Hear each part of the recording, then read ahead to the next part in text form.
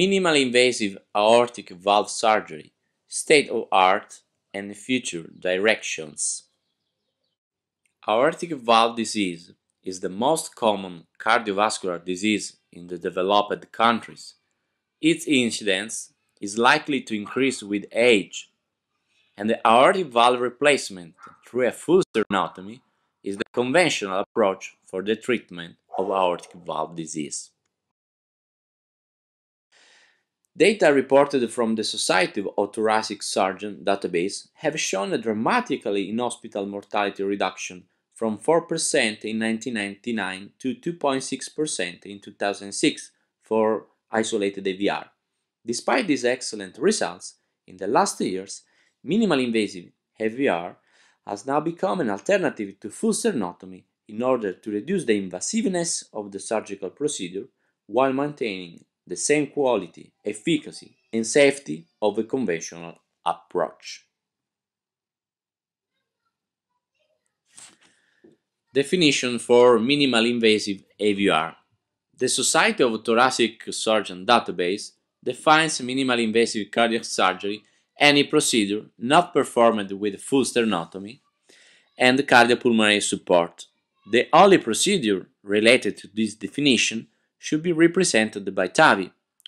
Nevertheless, in 2008, a scientific statement from the American Heart Association defines minimally invasive cardiac surgery a small chest incision that does not include the full conventional full sternotomy.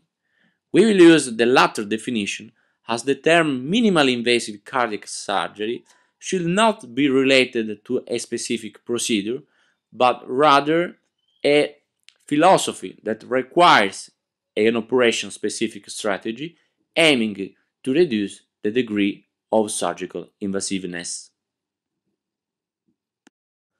Compared with conventional surgery, minimally invasive AVR has been shown to reduce postoperative mortality, morbidity, providing faster recovery, shorter hospital stay, and better cosmetic results, as well as less wound infection. Moreover, minimally invasive AVR has shown to improve postoperative respiratory function, reduce postoperative pain, blood loss, blood transfusion, and facilitate reoperation at a later date. Finally, minimally invasive AVR requires less rehabilitation resource and consequently reduction of cost. Therefore, this procedure might especially benefit in high-risk patients undergoing AVR. The most common minimally invasive approach is the partial upper MINISTERNOTOMY, followed by the right anterior MINITHORACOCTOMY. Other less invasive techniques include a right parasternal approach and the transverse sternotomy. Minimally invasive AVR was first performed through a 10 cm right parasternal approach in 1996 at the Cleveland Clinic Foundation. This technique consisted in removing the second, third, and fourth costal cartilages, sacrificing the right mammary artery. The major limitation of this technique consisted in a high incidence of lung herniation that was cosmetically disfiguring, often requiring a second operation to repair the defect. This approach was soon abandoned in favor of MINISTERNOTOMY approach. The MINISTERNOTOMY approach represents the most common technique used for minimally invasive AVR. The MINISTERNOTOMY is achieved through a 6 to 10 cm midline vertical skin incision, performing a partial J sternotomy at the third or fourth intercostal space, or a V-shaped mini-sternotomy at the level of the second or third intercostal space. A number of retrospective studies and several reviews have shown that the mini-sternotomy can be performed safely without the risk of death or other major complication. Several meta-analyses of more than 4,000 patients have demonstrated that minimally invasive AVR by the way of mini-sternotomy is associated with shorter ventilation time, intensive care unit stay, and hospital stay, as well as less blood loss, less blood transfusion, when compared with conventional surgery. However, patients undergoing mini-sternotomy have longer cross-clamp and cardiopulmonary bypass times. Data reported from these studies have focused mainly on upper mini-sternotomy. Few studies have described the potential advantages of minimally invasive AVR using a right thoracotomy approach. In 2011, we reported our first experience with minimally invasive AVR through right thoracotomy and showed excellent surgical results in terms of mortality, morbidities, and patient satisfaction.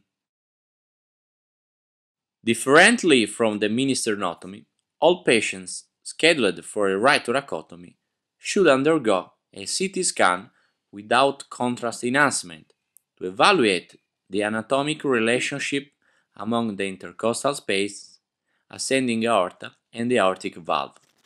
Patients are suitable for the right thoracotomy if the following criteria are met. 1. At the level of the main pulmonary artery, the ascending aorta is rightward. This means that more than one half of the ascending aorta is located on the right side in respect to the right sternal border. 2. The distance from the ascending aorta to the sternum do not exceed 10 cm. 3. The angle between the midline and the inclination of the ascending aorta should be more than 45 degrees. These are our surgical steps.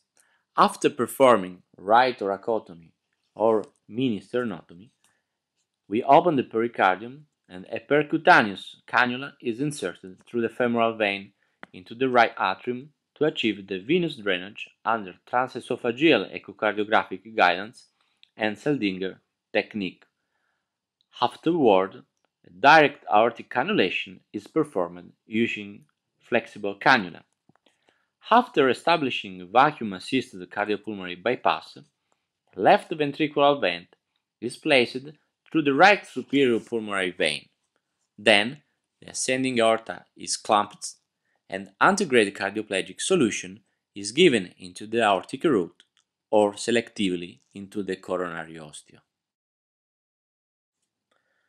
From January 2005 and June 2010, 192 consecutive patients underwent isolated minimally invasive AVR through right thoracotomy. Exclusion criteria for right thoracotomy were previous cardiac surgery, operation, right-sided pleuritis, and ascending aorta aneurysm. Overall mortality was 1.6% and the rate of intraoperative conversion was 1.6%. Interestingly, although the cross-clamping and cardiopulmonary bypass time were longer compared to the standard approach, the incidence of postoperative atrial fibrillation and blood transfusion were 18% and 16% respectively. The median of length of stay was 5 days and discharge home was 19%. When we called this patient home, we found that 96% of them were happy with their scar and 95% of them back to normal activities within 4 weeks. The potential advantages of the right thoracotomy approach were demonstrated after comparing patients undergoing conventional surgery.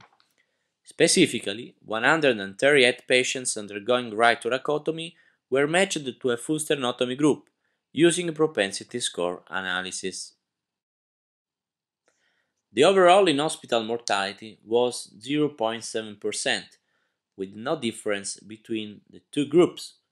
Minimally invasive AVR through right thoracotomy was associated with a lower incidence of postoperative atrial fibrillation, 18% versus 30%, and blood transfusion, 19% versus 34%, when compared to full sternotomy. Moreover, patients in the right thoracotomy group had a shorter ventilation time, 6 hours versus 8 hours, and postoperative length of stay, 5 days versus 6 days. Finally, we compared the patient undergoing right thoracotomy versus mini-sternotomy. Among 853 patients from January 2005 and December 2011, we were able to compare 251 patients undergoing right thoracotomy versus 155 patients undergoing mini-sternotomy. We found that patients receiving a right thoracotomy approach had better outcomes than those receiving mini-sternotomy in terms of lower postoperative atrial fibrillation, 19% versus 34%, shorter ventilation time, a median 7 hours versus 8 hours, and hospital stay, 5 days versus 6 days. Although minimal invasive AVR has showed excellent results, there are still criticisms regarding this approach. First, minimal invasive AVR is more related to cosmetic results than better clinical outcomes, as the majority of published studies are retrospective and randomized trials have not showed any potential advantage. However, these randomized trials are unpowered and old.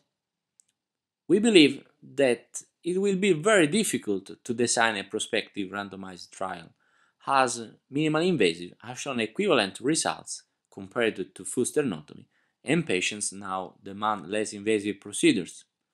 The second criticism regarded the morbidity related to peripheral cannulation, causing wound infection, pseudoaneurysm, and neurological events.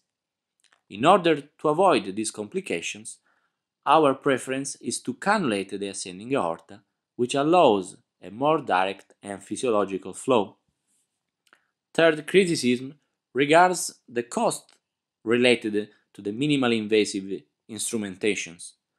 Although all instruments and devices used for minimal invasive are more expensive, we strongly believe that the less rate of postoperative complications, the shorter hospital stay, and the faster recovery translate in less resources in the health system, reducing the costs. Fourth, minimally invasive surgery is more complex and technically challenging, requiring a distinct learning curve. This is related to the deeper operative field, the limited working space for the exposure and implantation of the prosthetic valve, as well as the use of new equipment and methods. In regard to this problem, we evaluated the effect of a single surgeon's learning curve on clinical outcomes. We found that the patients undergoing right thoracotomy for isolated AVR are not exposed to an increased operative risk during the surgeon's initial experience. Finally, minimal invasive is associated with longer cardiopulmonary and cross-clamp time, and these are raised some concerns regarding its safety in elderly and high-risk patients, because prolonged operative times are well-known risk factors for adverse outcomes after cardiac surgery.